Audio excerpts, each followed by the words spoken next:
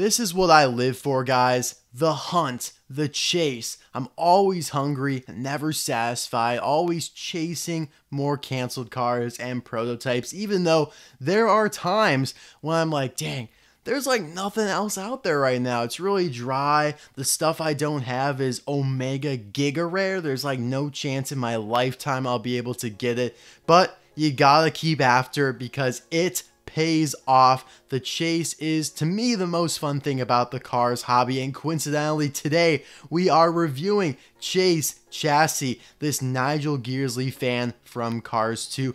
Couldn't be more excited to bring you guys another canceled car Tuesday, taking place of the Turbo Tuesday talk show just for a week. Hopefully it'll be back next week, but yeah, that series and canceled car Tuesday will kind of, mix and match a little bit here and there. But yeah, guys, I was able to acquire this through a trade with a good friend of mine. Shout out to him. He named him Chase Chassis, and so I am honoring that. You know who you are. You're the best. Love you. And let's get right into the review. Alright, so this guy appears in a very obscure location in Cars 2. It actually took a couple years for us fans and collectors to discover where in the actual heck does he appear in Cars 2. I remember I couldn't find him. I think it was Collection TV who actually ended up discovering him in this scene after the first race in the World Grand Prix. So that's Tokyo, and Darrell Cartrip is interviewing Francesco Bernoulli. They're on the podium because Francesco won, McQueen was second, and Carla Veloso was third. Now, we knew that this 7-pack, which is what Chase was going to be released in, it was going to be a Target exclusive because it was listed on their website, and we knew all of the contents. You had Lightning McQueen, you had Francesco Bernoulli, Carla Veloso, Darrell Cartrip, and these two canceled reporters, this Fiat here and this BMW, which were actually, is this a Peugeot? I'm not really sure. You guys know I always screw up the names of those cars. You guys know that. But anyway, this was the 7-pack right here. These two were obviously also never released, but they are a little easier to obtain within the canceled car realm than Chase is. This is literally the only one in the world that has been reported of leaking out of the Chinese factories. You see how I combine the word leak and link there? It just automatically happens. But anyways, because we knew that was the 7-pack, especially with these 4 characters, we should have known exactly where he appeared in the movie. But for whatever reason, I don't know why, we were silly and looked everywhere except that. But yeah, there he actually is. He's off to the side there. 100% him. There's no stretching here. That is a pink Scion XB with a Nigel Gearsley hat souvenir. This is the only Nigel Gearsley fan that Mattel has either released or intended to release. For whatever reason, Mattel was very conservative with the fans they released. They did like several Lightning McQueen fans, Francesco Bernoulli, Jeff Gorvette fan, 2 Carla Veloso fans, a Shoot to the Roki fan. They never kind of inched their way out to like Rip Klitschko and Nigel Gearsley and kind of the more obscure racers. They kept, very conservative with their picks there. But what they weren't conservative about is where they took the fans from the movie. Like, this guy appears in such a weird spot, and yet you'd think that they'd release the fans that appear like front and center. Like in Porta Corsa, right before the race starts, they do like a little pan right up the stands, and you could see a bunch of them in, super high quality, and they're right there, hello, look at me. And yet they only did like 2 of those from that scene. You'd think that they would have just kept on cherry picking from that one spot instead of going all over the movie and ended up releasing some that we still don't know where they appeared, and maybe they didn't appear at all. I think Frank Lichensen is one of those. I don't think we've ever seen him, but it's possible. I don't really remember. I think Ronnie Del Cooper actually never appeared. He's the one, actually. I don't remember. There's a couple of them. But anyways, Mr. Chassis here did indeed appear. Now, like I said, he's a Scion XB, and there are quite a few of them, actually, that Mattel has released, and Mattel canceled 2, actually. So we will get into all of that momentarily here, but let's just focus on the canceled car himself. I hope you guys are doing well, by the way. We just launched right into the video, but that's just because I'm so excited to have this guy. Again, no one ever thought this one leaked out. We knew that the cameramen were out there. There were quite a few of them on eBay over the last 5 years now. It's dried up entirely as of now, but they were on eBay from China. For whatever reason, even though he was in the same pack as them, Chase never leaked on the eBay. Only one of them was known to be found by somebody in China who, I don't know how he acquired it, but either way, he acquired it, sent it to my friend. My friend made a trade with me. You guys always ask me that, so I wanted to provide all the details. But anyways, he's got a super nice, happy expression right here. And again, I love that they did a pink car, or at least they were going to, because it's such a, you know, kind of underrated color. It doesn't get much love, not much attention. There's only a handful in the Cars universe, so it's great to see something different. It's very eye-catching to me. But anyways, you can see his grill right there, headlights, a couple little lights down on his bumper as well. Now, I'm not entirely sure. I think his rims were supposed to be colored, so this is like a prototype. That's why the rims are just black along with the tires, but I think they were supposed to be silver. Now, here's the base if you're interested. No date stamp, obviously, but you do have the product code and made in China, Mattel, and all that good stuff. He's not in the best of condition, but I'm not going to complain. There's literally like only one of these in the world that we know of. Now, taking a look here at his little hat, again, not in the best condition, but I'm not going to toy around with it much, but it looks awesome. Of course, it's a little plastic piece that connects into the metal body right there, and it has a Nigel Gearsley decal sticker on top there. Really cool. They've done quite a few of these now, and unfortunately, two of the ones that they were going to release with this style souvenir were also canceled, and that is this Raul Sarul fan, a green BMW, and this Max Schnell fan Mini Cooper here.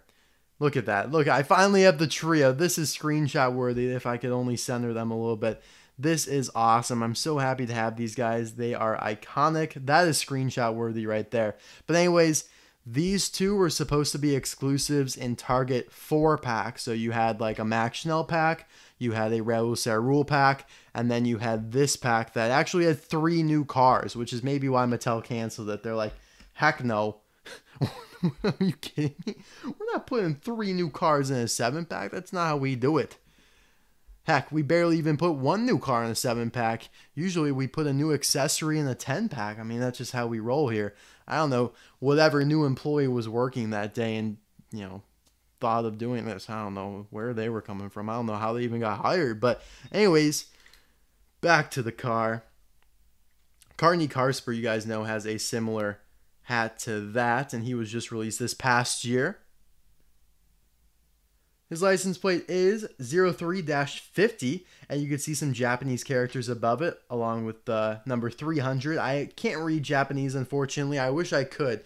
There have been a lot of videos that I've been recording lately in which knowing Japanese would be very, very helpful. I did a Tomica video. Again, I don't know when this video will come out. I don't know when that video will come out. So I can't really speak for that because I'm pre-recording them all. But yeah, I mean, when I'm looking at the Tomica boxes, I wish I could read Japanese. It would really, really help. But anyways, here's the moment of truth. We're going to be able to find out if Mr. Chase has a unique license plate across the Scion XB. So here we have Karateka, and yeah, that passes. You have the Japanese character. Even the Japanese characters are different. And that other number, 514-0344. Let's see, by the way, why we have him. If they have the same mouth. No, Karateka has a longer mouth. Entirely different expression. Alright. Obviously, Officer Murakami has a different mouth because he's all disgruntled. This was the first Scion XB that Mattel ever released way back in 2012. And he doesn't have a license plate at all. Alright. Easy enough. Now, the only other Scion XB that Mattel released, I believe, I tend to get a little squirrely about this, and sometimes I forget one, but I'm pretty sure there were only 3. And you have Vic Vanley here. Now, their expression is a little more similar, but it's still different. But definitely more similar. Like, if you were to lower those eyelids, you would almost get that. And the eyes are the same color, but the mouths are different. All right, let's see here. This is the moment of truth. I'm not super confident. Oh, yeah, let's go. That's exciting. That's super exciting. 0309. So all 3 of them have different license plates. And now I do have another canceled Scion XB, believe it or not. You guys might remember Officer Yamamoto from last year in a canceled Car Tuesday episode. And he is also a World Grand Prix security guard. Well, he's also a security guard. Officer Murakami was a security guard at the airport. And yeah, I didn't think he would have a license plate, but I wanted to bring him out to show you guys. So yeah, cool stuff. Those are all your other Scion XBs. And they all have like the same style rim, but they're all painted silver there, as you can see. So I would have assumed that they would have done the same thing with Chase here. But they all have slightly different features, like headlights. You know, instead of those being silver, they're black. And actually the funniest thing about all of these Scion XBs is that they're all different molds. Like they're all slightly different castings, because this guy needs a slight hole for his hat. Vic Vanley doesn't need anything. Karateka needs something for his bandana to hook into. And then the security guards needed something for the light bar. So pretty neat, pretty neat. And that's pretty much it for Mr. Chase Chassis himself here. I'm calling him Mr. because I just feel so honored to be in his presence. And yeah, we'll pull up Nigel Gearsley. He's going to take a picture with his fan here real quick. Pretty excited to be chilling with him, I bet. Austin Littleton as well. His crew chief's going to get in on the action. But yeah, might as well show you guys this. So this is what they're going for here. That number 9 logo is then translated to the hat. Cool stuff. And before we end off the video, I wanted to show you guys the other World Grand Prix race fans that have this same style hat. Over on the left, Courtney Karsper, the first one that had this way back in 2014. And he is obviously a Lightning McQueen fan. World Grand Prix. His is a little different because it actually has the World Grand Prix text up there as well. Then the second one, and the only other one that Mattel officially released, was Bob Motor here. Bob Motor was also in technically a Target exclusive 4-pack, but because this was right at the end of it, like Bob Motor was literally the last pack that made the United States, supposed to go to Target, but ended up at like Ross stores because Targets didn't want to buy them. Targets were like, yeah, those things will never sell, so Ross, you can have them. Now this guy here is a custom. Of course, I reviewed him in the 12 Days of Christmas, Everett Maserati. He's a Max Schnell fan, of course. And I already showed you guys the other ones. So yeah, just to give you a brief history of the Target multi-pack collapse.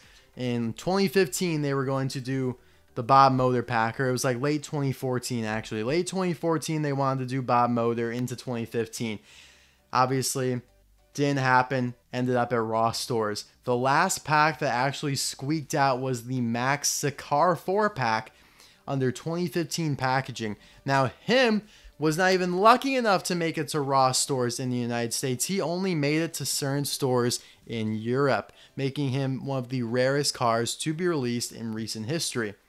And then the other two 4-packs that included, you know, that Mini Cooper fan I showed you and the BMW fan were canceled, and, you know, they were later down the pipeline, so they didn't even make it out. And even further down the pipeline was the 7-pack with this pink Nigel Gearsley fan and the other cameraman. So that is the history, basically depicting the collapse of Target multi-packs. It's really kind of sad because, you know, even though you would have to buy more than you wanted to get the new car, I personally always enjoyed them because they were much easier to find than the singles themselves. Like, for whatever reason, multi-packs were just much easier to find. I think it's because like they were exclusive to the store, and so it was a higher chance that, you know, the store would actually receive them.